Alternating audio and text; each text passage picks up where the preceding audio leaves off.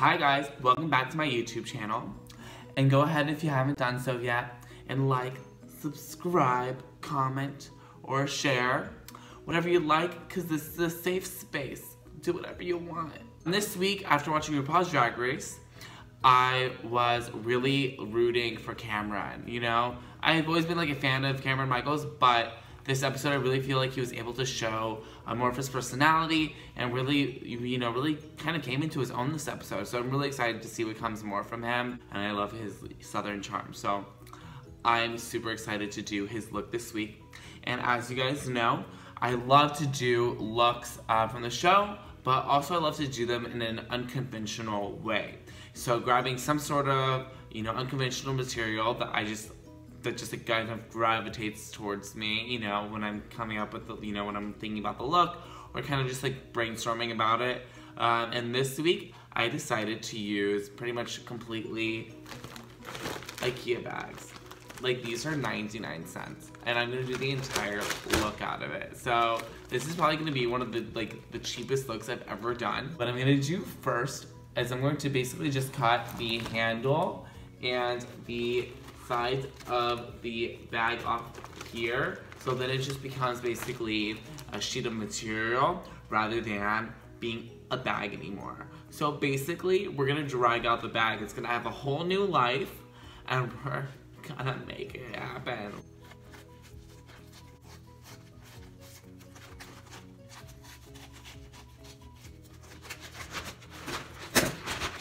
Now, look at all that beautiful blue fabric you have.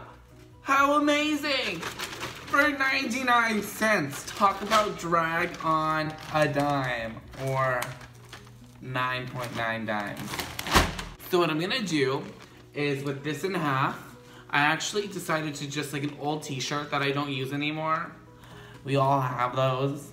And then I'm gonna cut it out. So I'm gonna trace one side of the shirt on one side, this side of the shirt on the other, cut it out, and then we use some like blue duct tape to kind of just like put it back together again. Then cut it so it can be the cardigan, or not cardigan, so it can be like a vest like she's wearing. And then I can kind of like shape it a little bit better. We can cut it, trim it, all that good stuff.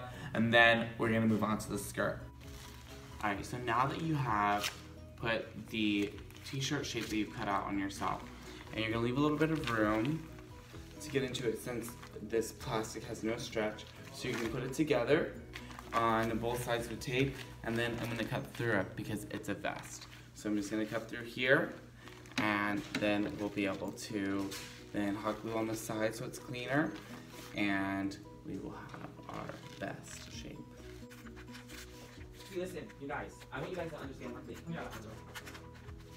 It says, please be advised, your motion, letter, or petition to dismiss has been granted by issuing agency and no further action required. This is because I wrote. Alright guys, so now that I have the vest about the shape that I want it, I am just adding some crystals while looking at the picture of Kameron Michaels' look.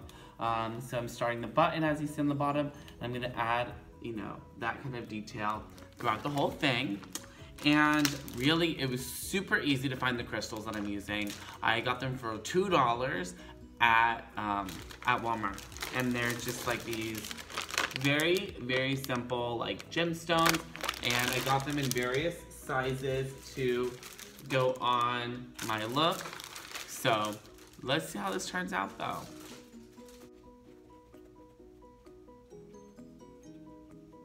Once you finish bedazzling and bejeweling your beautiful vest. Alright, so now that I've got the vest pretty much, more or less where I want it.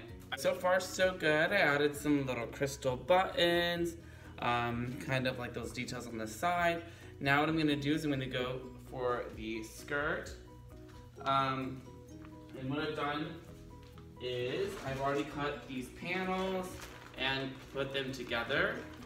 So what I wanna do is I kind of want to see what size my waist is for where I want the skirt to sit. Once I decide where I want the skirt to sit on my body, I'm gonna then, and how big I need it to be, I'm gonna then go ahead and put some tape then I'm actually literally gonna cut it off of me. Now that it's where I need it.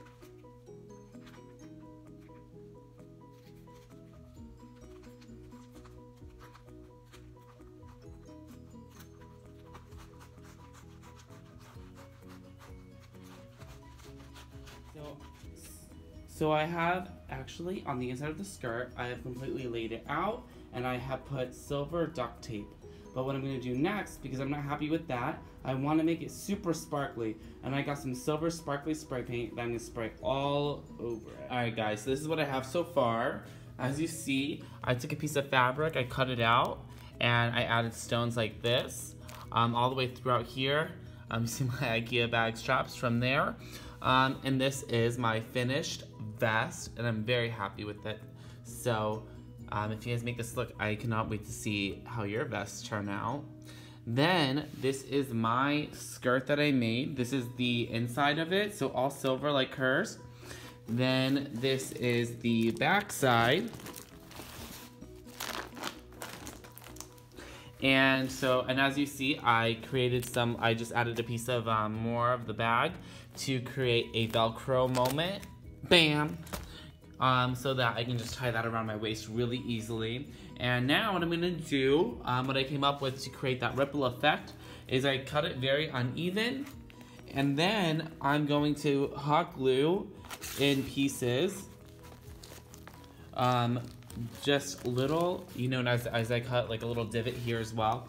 I'm just going to hot glue here, and here, and here, and kind of create this like rippling effect so it looks like my skirt, you know, is more of a softer fabric than actually being this plasticky bag. So let's see if I can create that illusion. I'm excited. All right, guys, so now I have my skirt. It's not as long as I wanted it, but it's okay. You know what? It's Ikea bags. So I tried my best. So that's my skirt and my vest so far. So now I have to add the panels in the front and make some silver underwear and some little shoulder thingies, and that look is a C+.